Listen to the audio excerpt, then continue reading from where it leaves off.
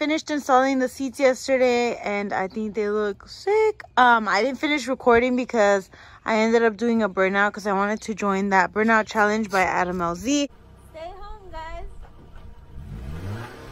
8.6. I know this car. Hell yeah.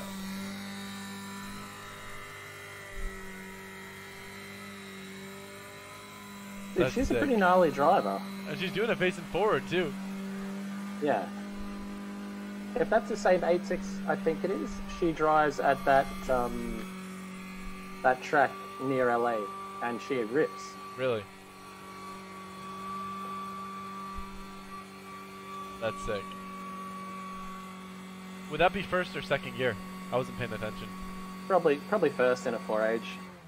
But those are the seats. So I pulled it out of the garage today, and let me show you what I found. That is oil. So right now I'm going to pressure wash this area because there was a bunch of oil on the hood, so I'm assuming there was pressure in the crankcase, which made the dipstick pop out and make a mess. I already cleaned it because I just painted it last week, so I didn't want that to settle in. So I'm going to clean everything right now. I'm also going to clean out some of that compound that was left over and just verify that in fact it was the dipstick.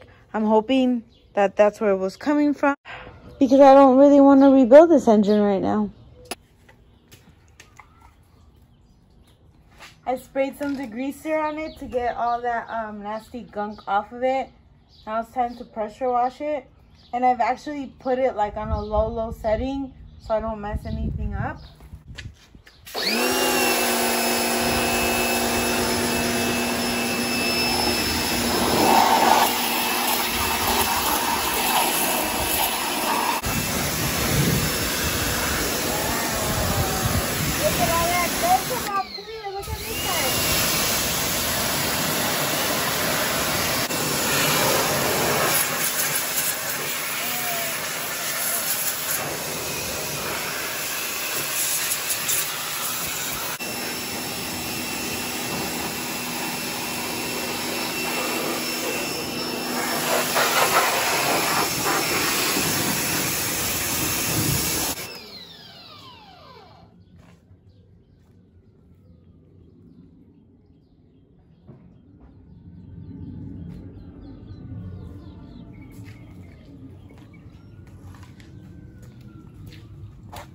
It looks pretty good. What are you doing? Sucking out all the rest of the water. Look at that. There's a little pool. You see it? Oh, nice.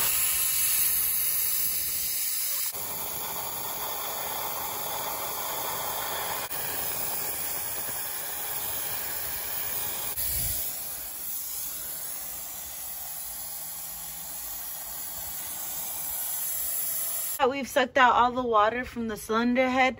I'm going to get the last of it with some air.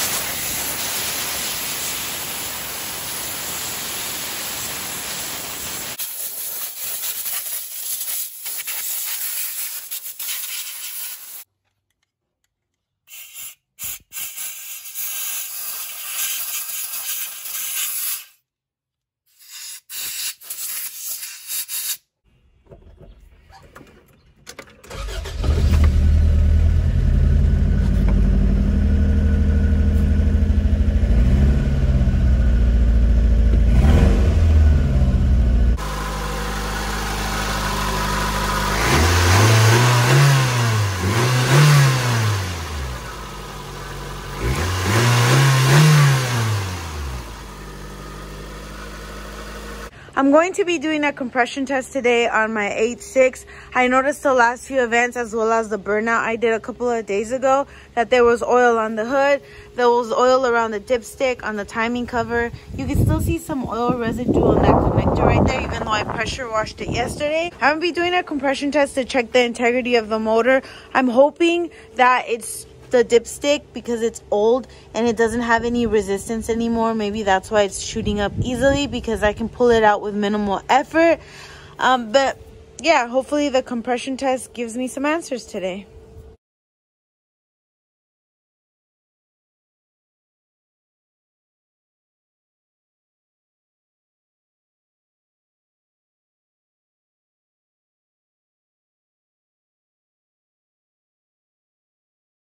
All right, spark plugs are off. There they are. There was a minor accident with one of them. It broke. But now we're ready to check cylinder number 1. So go for it, Jim.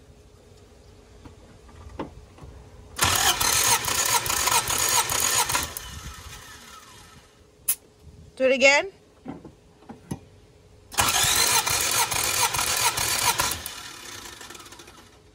That doesn't sound good. Go, cylinder number 2.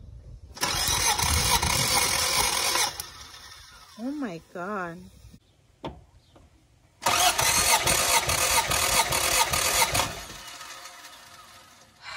Fudge.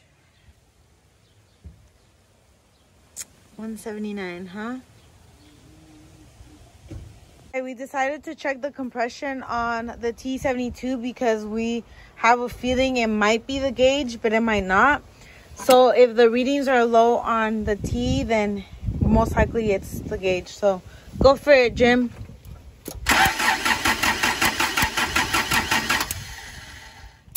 Do it again.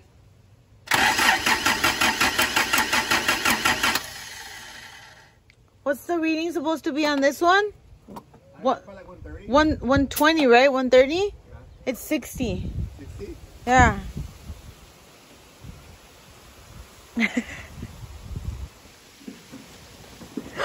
Are both of them bad? Are both engines bad? All right, so this is cylinder number 1 with the new gauge. Ready?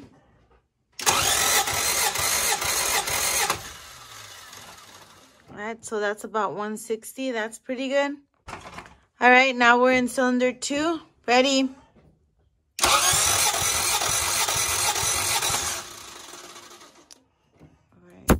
All right, cylinder number 3.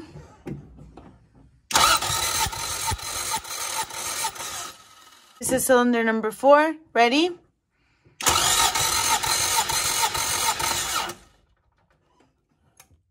I wrote down all the numbers for a dry compression.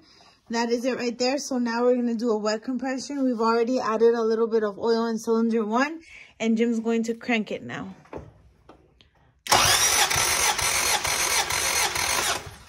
One is 180. Wet.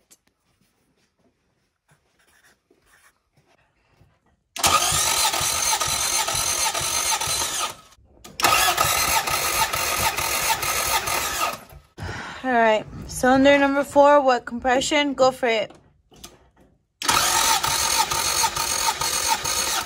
Now we are attaching the air hose because we're doing a leak down test. So we get the air hose, hook it up. It's already at top dead center. So right here, you were just regulated to 0. Because before, like when I hooked it up, it was all the way here. Okay, so now you just want to regulate to 0. Move it. And we're good to go. Now you have like 10% leakage, which is pretty good. It's in the green. It's like on the very low side. And right now we're at top dead center for cylinder number 1. Right there. And also, just to be sure, the little camshaft, there's a dimple right there. That's pretty hard to see. So we're just using number 1 as a reference just to make sure our tool is working good, because we know number 1 we had what, like 160. So then there you go. So then now when we go to number 2, 3, or 4, whatever readings we get, we know it's good. As a reference. Yeah. All right. Let's go to number 2. So this is cylinder number 2, which is the one that was really low for the compression test. It's 90% leakage right now. So now we have to solve the mystery of where's it leaking from.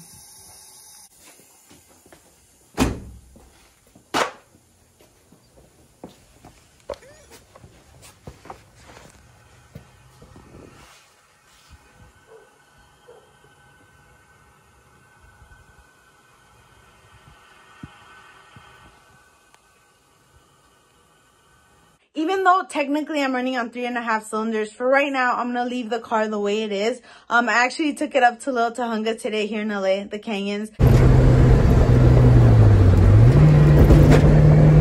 Go.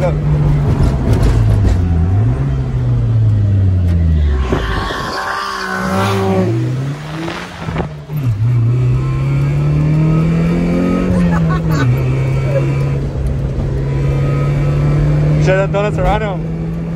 Huh? should have done donuts around him.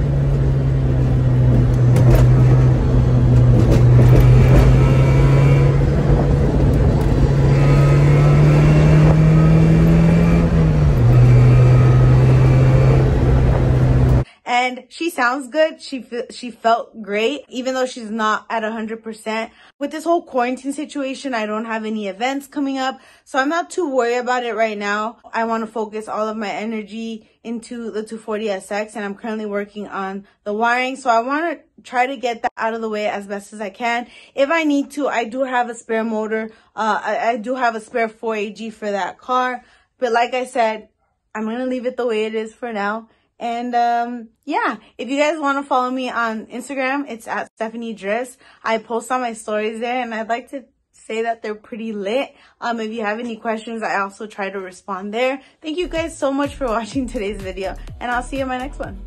Bye.